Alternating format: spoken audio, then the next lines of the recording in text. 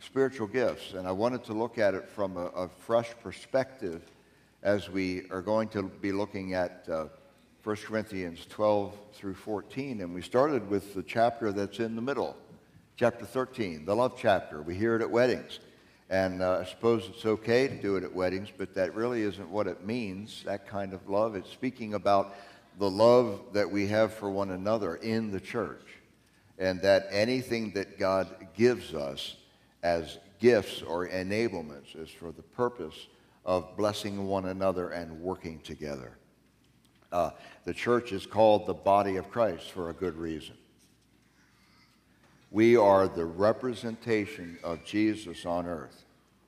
I hope you get that. Amen. We're the hands and feet of Jesus. That's the way it's supposed to be. And I know that we're human and we make mistakes. Some people stay away from church because of a bad experience they had in church, and they don't never get past that and don't realize that that wasn't God. That was just one of his children having a rough time. And we've all been there. We've all fallen short. We've all said and done things that are really stupid in hindsight. But isn't it incredible that God established this organization, this institution called the church? And then he said, okay, you run it. And he say, of course we're going to make mistakes. Of course we're going to fall short. But that's not the goal. The goal is to ever be more and more like Jesus, right? That's the sanctified life. You never arrive. It's an ongoing process. That's why in church life here, we never want to just kind of settle into a rut, because that rut gets comfortable, and comfort brings complacency, and complacency brings ineffectiveness. If you're complacent, you bear no fruit. If you're challenged to grow and you get to a point where you say, I have to trust God, I have to be dependent upon the Holy Spirit, then we're finally in a position where God can fill us and use us. This is the way the church is designed to be. Over the centuries, it's taken lots of detours, hasn't it? You can read your church history where men and women have gotten the big head and they've tried to have too much power. Instead of leading people, they've lorded it over people. And we've heard all the awful stories. But the New Testament church is about God choosing to invest himself in the person of his Holy Spirit into all believers. And then in turn, those believers are able and equipped to do what he's asking them to do. It's pretty much the church in a nutshell. We've complicated it. We've made it all kinds of things. But I believe it's time, and I think we're seeing in our time around the world where people are getting a hold of this, and they're stripping off all the junk, all the stuff, all the extras. Nothing sinful about the extras, but we got to get back to the real reason we exist. Amen. And that is to lead people to Jesus and to worship him. Lots of other things, of course, fall under the umbrella of that, but those are the basic things. So when we've been looking at this and eventually going to get into the manifestation spiritual gifts in 1 Corinthians 12, but I want us to have a different approach and a different viewpoint. So 3 weeks ago, 3 weeks ago, I said that it's all about love. So when we looked at 1 Corinthians 13, it was all about love. You know, if I have all of these gifts and yet I have not love, it's worthless. If I've been used in the most supernatural gifts you can imagine, and yet my heart is wrong toward a brother or sister, it's just a bunch of noise. And I don't want to make a bunch of noise. Do you? I don't want to make a bunch of noise. I want us to be fruitful. So that first week was saying that it's all about love. The reason that we do what we do is love for one another, love for God, and love for other people. And this week I'm going to take 3 verses of Scripture out of the beginning of 1 Corinthians 12. If you have your Bibles, I encourage you to open them. I'm going to be using the ESV this morning, but whatever flavor you may have. But the whole focus on these first three verses is we're going to talk about the way of the Spirit, the way that God chooses to operate by his Holy Spirit. We live in a physical world where things are tangible. We want to be able to get a hold of something, right? We stand on solid ground. There's physical gravity. There's all of the physical things that are in place. And we sometimes look at that as reality. And we talk about things like the Spirit of God or the Holy Spirit or about spiritual things. And somehow it's this ethereal concept that we can't really make concrete in our minds, where I would like to propose to you that the way of the Spirit is more real than the way of the flesh and the way of the physical. And if we're going to understand spiritual gifts and their role in the church and what they are, and try to get away from all the confusion and the stuff that doesn't even biblical about some of these gifts, I think we have to understand that we have to be in the way of the Spirit and understand the way of the Spirit. Now, when I say the Spirit, I'm talking about the Holy Spirit. I know that the world isn't always talking about the Holy Spirit when we hear Spirit, right? There are spirits, and they're not all of God, and we are to test those spirits to see if they're of God. We can get confused and test the people instead of testing the spirits, and then we get judgmental, and then we get fights and all that kind of garbage. We don't want that. So we got to understand the way of the Spirit. And the one thing that I can say, not say enough, is that God wants you to experience him in deeper ways tomorrow than you did today. That God wants to equip you, that it's his nature and it's his heart to give to you so that you can be a blessing to others. Let us never think that we have to beg God for this stuff. Did you beg God to be saved? Did you say, oh, God, please make a way that I can be saved? Please do something. I don't know how I'm ever going to do it. Well, that's stupid, because Jesus died on the cross 2,000 years ago.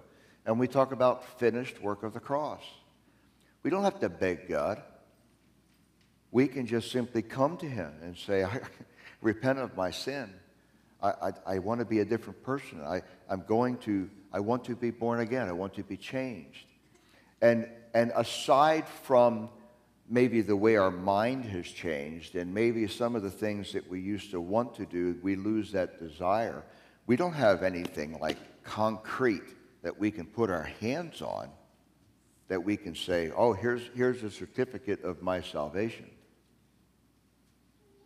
But we know by faith. And then someday when we see him face to face and we won't need faith anymore, we will have the full assurance of our salvation. But it all started with our decision to trust God in what he's already done. Yes. So why do we think we have to beg God for these spiritual gifts, for the gift of the Holy Spirit, for the baptism in the Holy Spirit, that work following salvation that he has intended for all believers in Jesus Christ? And that we could stop making benchmarks and making it mechanical and saying, well, this and such a date, this happened, so now I'm done with that. And now this. No, the way of the Spirit isn't like that. The way of the Spirit is ongoing. The way of the Spirit does not follow earthly chronology. The way of the Spirit does not follow earthly hierarchy.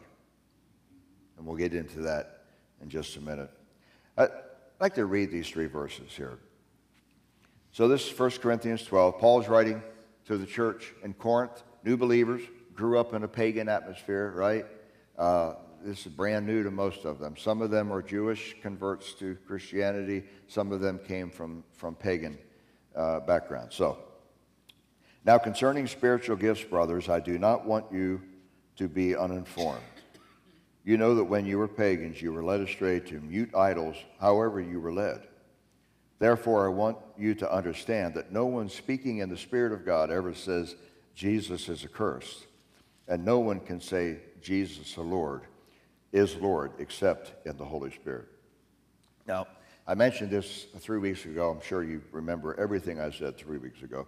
But I mentioned it 3 weeks ago that the phrase gifts, the word gifts, is really not in the Greek. It's actually, if we were to translate it literally, Paul would be saying, now concerning spirituals. Pneumatikos is the Greek word. It just means spirit. Pneuma is where we get, like pneumatic, air pressure and all of that. So when he's saying spiritual gifts, it's spiritual things. And we think of gifts, and it's a good term, right? It's a good word. But I think sometimes we can try to equate that to a physical thing, a gift, like a thing. When really what Paul is saying, regarding the way of the Spirit, I don't want you to misunderstand. So if Paul didn't want the Christians in Rome to misunderstand in the 50s AD, I'm pretty sure God doesn't want us to misunderstand the way of the Spirit in 2024. When he says, this translation says brothers, brethren, it means the family of believers. That's men, women, boys, girls, all who are born again. So that includes every single child of God. You're a child of God if you've accepted Jesus Christ, right? If you're following Jesus. So this is for everybody. Why would it be different today than it was then? If you're a child of God, you're a child of God. What is time by heaven's viewpoint, right? So this is for everybody. This is for all believers to get a hold of. He says, I do not want you to be uninformed. King James says, I don't want you to be ignorant. We don't like that word anymore. But purely it means I don't want you to not know and to live your life not knowing. Because when you try to go forward not knowing the basics, then you get everything all mixed up. And then we have misunderstandings. And you have fights and quarrels and all the things that unfortunately some people identify with church life. He says, when you were pagan, I think it's interesting that the word there is ethnos. We get ethnic from that.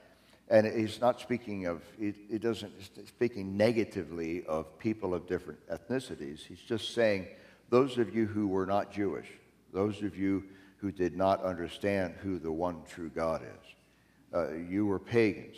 In other words, way back before you came to Christ, right? So a lot of it, ethnos, has to do with identity. We talk a lot about I identify in Christ, right? I don't identify by my weakness. I don't identify by what I used to be. I don't identify by my shortcomings. People have a lot of problem with identity today. And because they're lost, they're looking for a place to put identity, so they put it in all these superficial things. And if they don't like that, they just decide that there'll be something else. And it's really unfortunate because the true identity is in Jesus Christ. But I think it's interesting with people, when you were once pagans, they identified as Greek, they identified as Roman, they identified in all these different nations. And what's beautiful about it is that in Christ, none of that matters anymore, right? Slave or free, Jew or Greek, male or female, all of these things, it doesn't really matter. And I find it interesting that if I went to France to visit, they would not call me a Frenchman. If I went to West Virginia to visit, I would not be a West Virginian. But under Christ, I'm a Christian. Because all that other stuff drops off. So he's saying, listen, back then, when you were pagans, you were led astray. And you were led astray to mute idols, saying that these idols couldn't say one thing. They had no brain. They had nothing. There was nothing about these idols that was evil or holy. But what led them to those idols, now that's a different story. We're all led. Everybody is led. A lot of people don't like to think they're led, but everybody is led. Everybody is led by something or someone. When you see a group of people that live in a very tight-knit community, whether that's a small rural town or a big city, you find that they tend to think more alike. whereas you have people that are sparsely populated, they tend maybe to think some things through. Well, the same could be said for an ethnic group or people of a different nation or people under a culture. For example, a pagan culture in Corinth, it would have been the Roman gods and goddesses, right? The mythology of the ancient world. And they would have been led astray. The idols that they worshiped themselves weren't evil, but the spirit that led them there was. So any spirit that's not for God is against God. Amen. So we have to understand the way of the Spirit. There are battles being waged and fought in places we cannot even see. But the bottom line is that the important battles were already won when Christ hung on the cross 2,000 years ago. Amen. We do not have to live our lives in constant fear of falling for the wrong thing or doing the wrong thing or being led the wrong way, because if we're living in the way of the Spirit, we can be led by the Spirit of God. The rest of the world can do what it wants, and that's what's frustrating for us, because we see a world that's increasingly secular. You saw what happened to the opening day of the Olympics and that travesty. But you see, to those people, that wasn't as offensive. And it was that country that is 99% secular, that to them it was just something funny to do. And it breaks our hearts, right? But we don't have to be led by that. Right? No one can make you do those things. You have the ability to do what is right because we're in the way of the Holy Spirit, and He is leading us. But Paul says, when you were pagans, you were led astray to these mute idols, these worthless idols of wood and stone. And he says, however you were led. In other words, however you got there. Whether it was just simply the evil in the human heart, that all human beings have fallen from God. All human beings were created by God. But over time, there's this distance that grows between God and man. Whether you were led there by your own will, or whether your culture led you there, or whether a demonic spirit led you there. Paul said, however you were led. And he didn't write this, but I'd like to think he was saying, doesn't matter how you got there. That's immaterial. Doesn't matter how you got there. Because, you know, at the cross, it all starts fresh and new. People come to the cross from many different directions, but from that point on, there's one way. So what Paul wants them to do, and he goes on to say, I want you to understand, and we can infer here very safely, knowing the character and nature of God, is that if Paul wants them to understand it, so does God. God wants them to understand this, and that's more important than just Paul wanting them to understand. He is not trying to form a group of Paul followers. He's leading a group of Christ followers. We're not leading a group of pastor followers or personality followers. We're following Jesus. When people think of this church, they should think of Jesus. If there's a face on this church, it's Jesus. I want you to understand, and here's the beauty of all this, and I spoke to this earlier. In God's economy, in God's system, it's not a hierarchy. There's authority, but it's not hierarchy. And when we apply that to the gifts, we have to understand that the more dramatic manifestation gifts are not better. The ones that get the press are not better. They're not worse either. There is an authority in the church, but not a hierarchy. See, a hierarchy says that the person at the top uses the people underneath to build them up. So the person at the top of the hierarchy calls those down below to serve them. But in a system of authority in the church, the person at the top serves the rest. And this is the way it should work in the church. If one has one gift and one has another, it should be complementary, but all should serve. All should serve. We do not take gifts of the Holy Spirit and put them on our shelves and go, yep, I remember back then, and, get all, yeah. My friend Randy Simpson, some of you know him. He's a singer, gospel singer. He does a character called Uncle Buford, and it's a riot. I died. I just couldn't breathe one time he was doing this for me. Uncle Buford is the guy who's the first one to do everything. He's the expert on life. Anything you could talk about, he's been there, he's done it.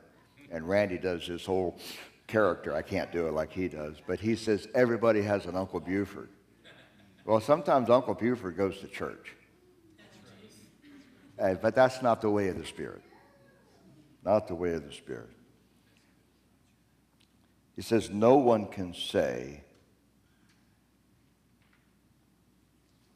Jesus is Lord except in the Holy Spirit. And no one who is in the way of the Spirit, operating by the Spirit of God, can say Jesus is cursed. Talk is cheap, right? But what he's saying here is this kind of talk isn't cheap. You can't just say something. You can't just declare something to be true just because it comes out of your lips. And you might say, well, I don't know about that. I hear a lot of people that say things, and, not that politics has come to mind, but I hear, what's that one somebody said one time, how you tell if a politician is lying if his lips are moving, But, we won't go down that trail. But here's what it means. It means no one can, in the Spirit, can affirm that Jesus is Lord and mean it from their heart. And no one can say Jesus is Lord and affirm that except by the Holy Spirit. We talked about being led, that they were being led. See, that's the difference. Someone can tell you to say the words Jesus is Lord, but only your heart can tell you to affirm the fact that Jesus is Lord. Huh? And if the Holy Spirit is leading you, there's no way you can say Jesus is cursed. However, if the spirit of the world is leading you, you can say Jesus is cursed. So when we see things like happened over in France with the Olympics, we can look at what they did in that display of mocking that painting. Some people say, oh, it's just about artwork. No, it was a definite attack on Christianity, the way they did it. But no one can do that and have the Holy Spirit living on the inside of them, right? So this is a good litmus test for us when we're exploring the deeper things of God and we're walking in the Spirit and we're talking about spiritual gifts and what they really mean. The heart makes all the difference. The heart makes all the difference.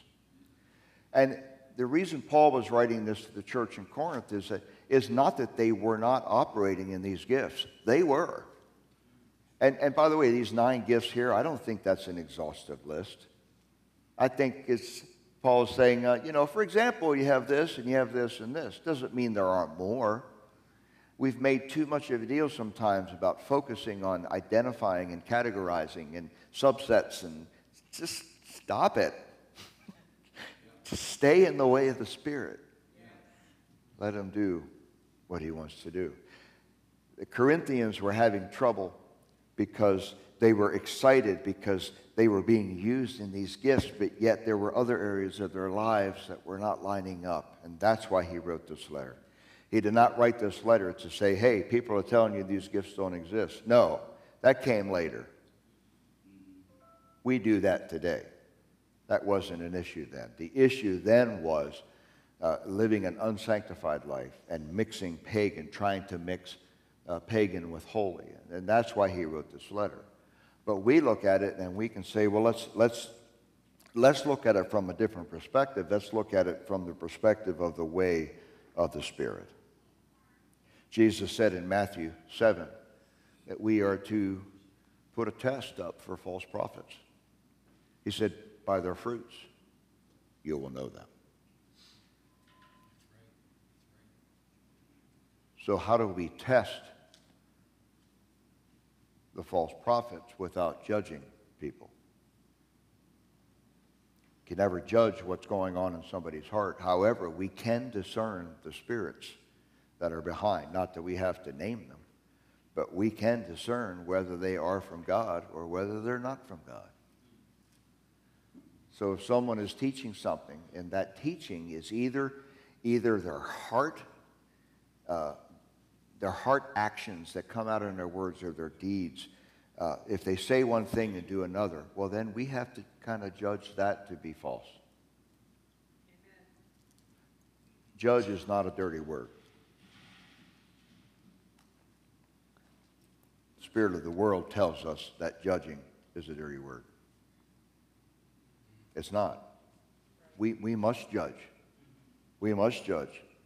We must judge what is behind the spirit that's at work, but we cannot judge motives of a human heart because that we don't know. By their fruits, Jesus said, we'll know them. Judge them by their fruits. Oh, a lot of things pass for spiritual in today's world. How many of you ever talked to somebody, are you a Christian? Well, I'd like to refer to myself as spiritual.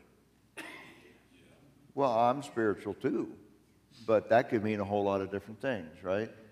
What a pluralistic society, more than ever, has crept in, that you can call yourself Christian and something else, or you take a little bit from here and a little bit from there.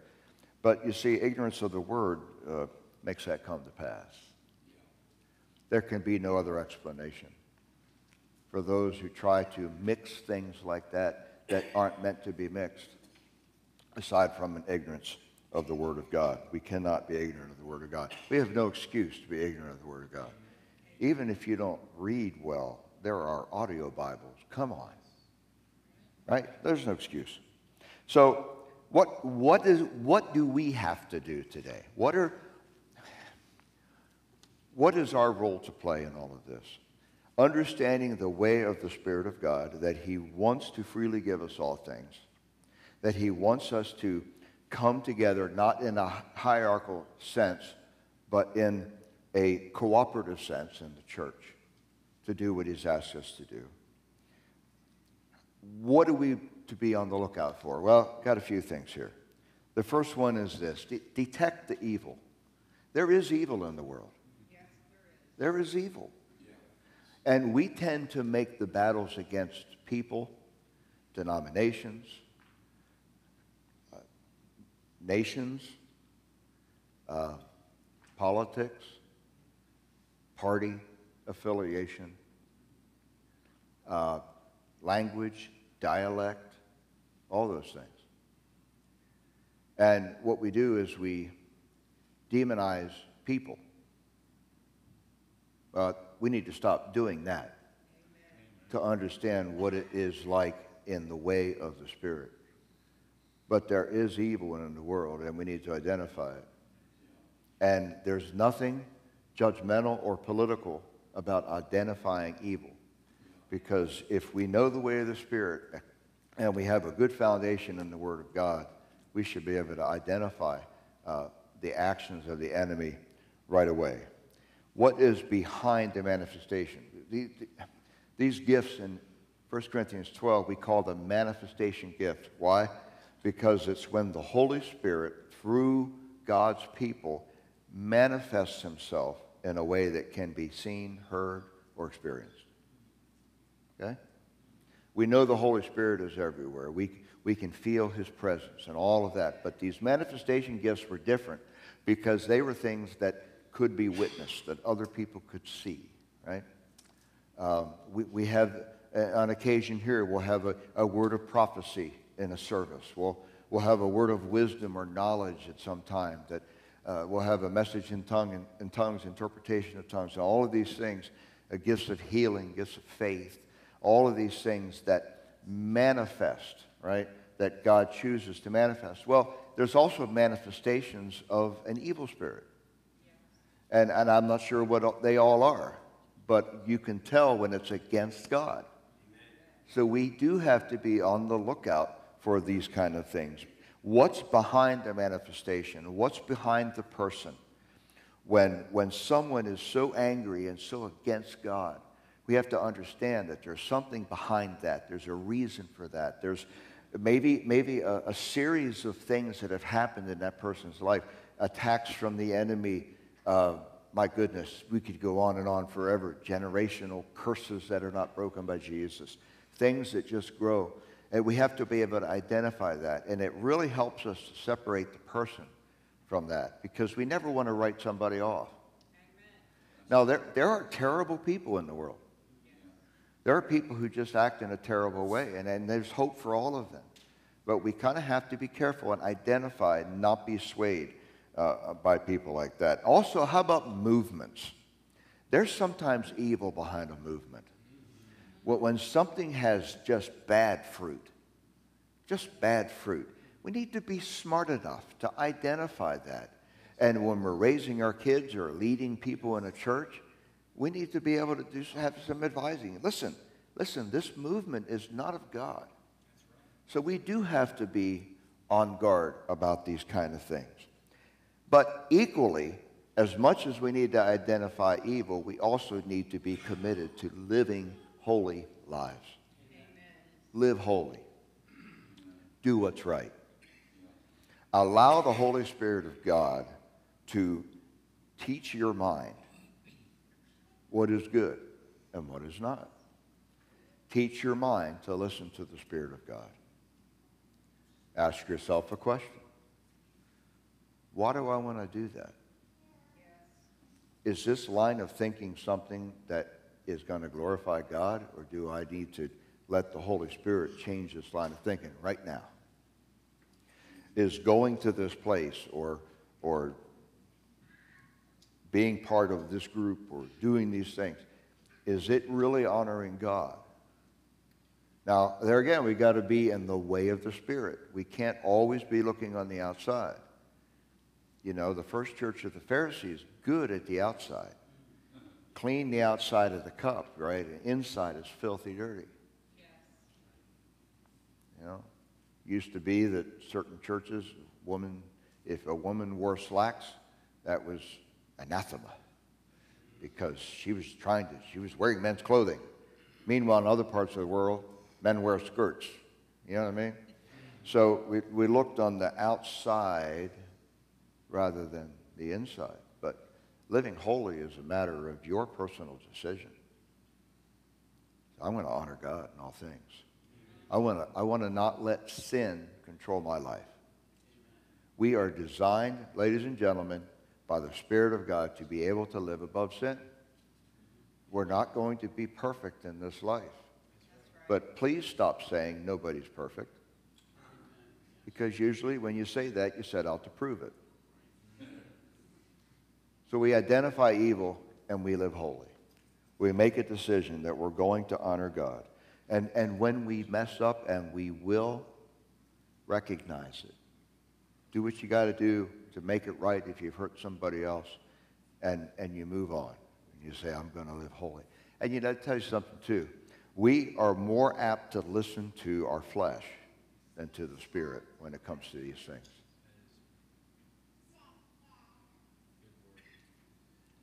Any butter? Anybody? Any butter? I'm surprised I can talk it all today.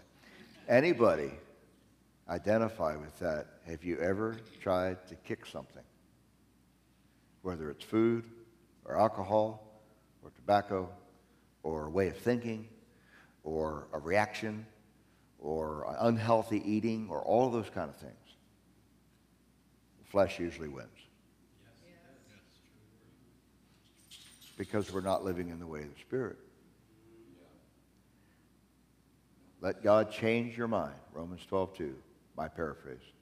Let God change your mind about the way you think. That's true. Yes. And that doesn't happen once. That happens over and over and over. Amen. So we live holy. The flesh wants what the flesh wants, but the flesh is not in charge of you. God has redeemed your spirit. Your spirit is in charge of you. Your flesh is not in charge of you. Amen. Don't let it convince you that it is.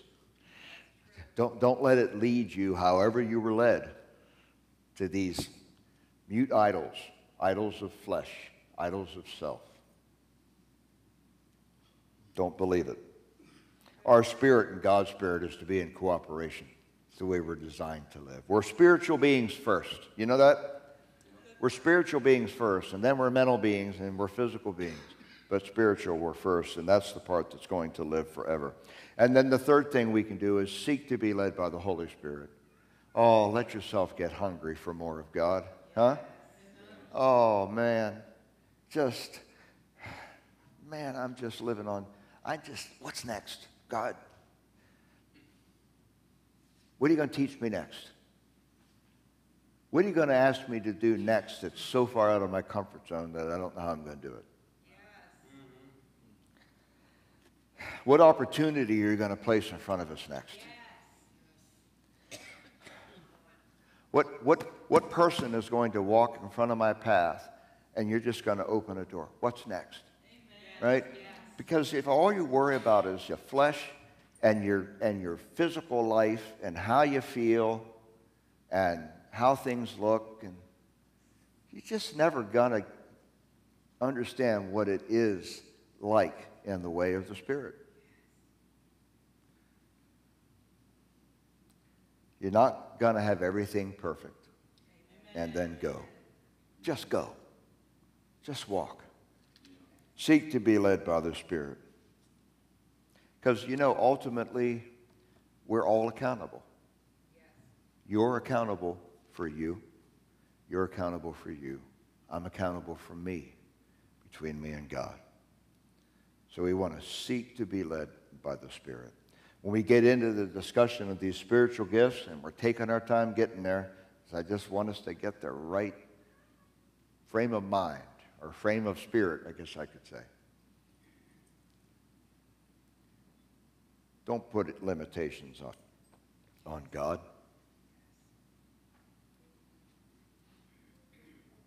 Don't say, I could never. Don't say, oh, well, that's just not. Stop it. Don't take an attitude that says, well, if God wants me to have it, He'll give it to me. Well, I hear that far too many times from supposed Spirit-filled people. No. We're not going to seek these gifts to elevate ourselves, but seek the Spirit. Seek God. Seek the fullness of the Holy Spirit. Telling you, you will never regret it. You'll say, why didn't I do this sooner? Why didn't I just give in on this one area of struggle? Why didn't I just say, okay, God, anything you want? Why didn't I do it sooner? You're going to wait to heaven to experience things of God? Well, this says that that's the icing on the cake. All right, so it's not word for word like that, but there's more time spent in the Word of God about how we live here than there is about how we're going to live there. Yes. And so many times we've made it more about how we're going to live there than how we live here. I'm just hanging on by the skin of my teeth. Oh, I hope I make it. And that's not the way we're designed to live. That's not the way of the Spirit. That's the way of the flesh. Blame game will not work before the throne of God. So what do we do with this? And I'm going to ask the team if they would come back. We're going to close shortly with a song of challenge that I hope that you're all going to be able to pray from your heart. We talked about talk being cheap. We talked about no one can say. Well, no one can sing either. But I want you to sing this last song from your heart, meaning what you're saying. We've sung it here many times. But what do we do going forward? Well, seek the Holy Spirit. We expect the gifts. There's a difference if we get that backwards. We seek the Holy Spirit. We expect the gifts. We fully expect that God is going to use us in ways beyond anything we've ever thought possible.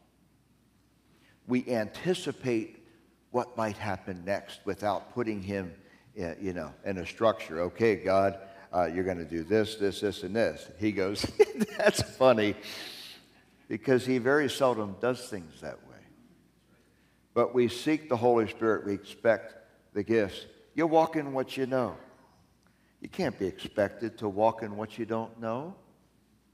Walk in what you know. If you know that he's set you free from the power of sin, well, live life like it. Amen. If you know that you have an eternal home in heaven someday, well, then live like it. Right? If you believe that he is able to bless us abundantly, far beyond more than we could ask or think, then live like it. Amen. And maintain a grateful heart. Huh? Maintain a grateful heart. One of the greatest witnesses of selling food at this stand was the way that we laughed and joked with one another. Yes. And we're all dog dead tired, and you know it's hot and all that kind of stuff. But it's such a good atmosphere there, joking around. Some of it's sarcastic, but we seem to speak sarcasm pretty well. And just that cooperative spirit. There was a grateful heart. A lot of people were tired, but they didn't go, oh, I'm so tired. They were like, let's go. Maintain a grateful heart. Be thankful for what he's done for you. Be thankful for what was accomplished on Calvary's cross 2,000 years ago that God has designed and said, okay, come on into it. Come on. Cultivate personal worship when no one's looking. Get alone with God. Allow his spirit and your spirit to communicate, whatever that looks like. The Bible speaks of groanings that cannot be expressed in words. The Bible speaks about praying in the Spirit, praying in tongues, allowing the Holy Spirit to work through you for your own personal edification. Maintain an attitude of worship, a time where you set apart. It's one thing to take some time and read the Bible, but if all you're doing is reading some words, put it back together, and moving on, you might as well not do it. You need some time to let God speak to you through his Spirit. And then the sanctified life. Can't mix hot and cold together. You just get lukewarm, which is good for nothing. Right. Sanctified life. That means I'm going to commit to doing what honors God in my mind, in my body, and in my spirit. I'm going to have healthy spiritual appetite for healthy spiritual things. This is the way of the Spirit. And I believe if we focus more on the way of the Spirit, that all the other stuff that we worry about, and all the other things that we're concerned about, and all the things on the outside that everyone judges us by, you know what? Let them judge us.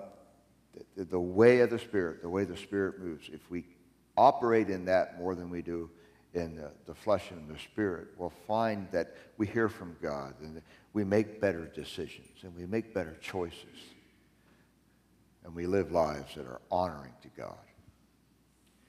And as we approach this topic of these manifestation spiritual gifts that can be so divisive and so misunderstood, we come into it with understanding that, first of all, it's all about love.